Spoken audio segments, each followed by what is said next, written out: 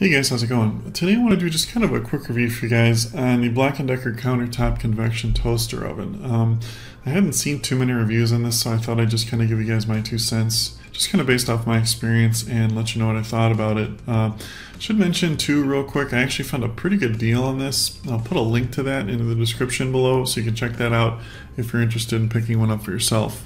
So right off the get-go, I'll tell you the truth. If you're looking for a really good coaster oven that doesn't break the bank, this is the one to get in my opinion. After doing quite a bit of research, testing quite a few of them, I'm really happy with this one and I'm glad I purchased it. A couple reasons why. One, kind of 2 things. The main most important thing is how well it works. If you've never used a convection toaster oven before, they can cook stuff a lot quicker and you get much better results.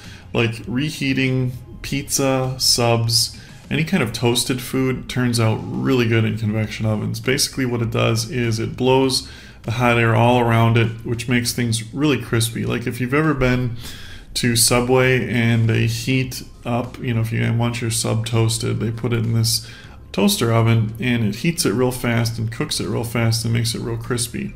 Maybe Subway's a bad example because their stuff doesn't turn out crispy all the time, but in a perfect world, that's a convection toaster oven. It toasts stuff very quickly.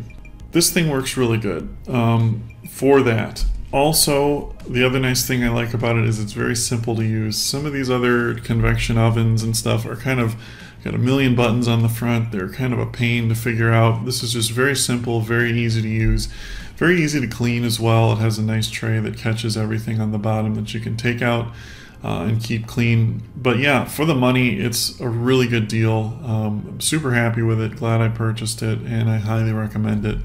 If you guys have any more questions about it, just leave them in the comments below. Thanks for watching and have a great day.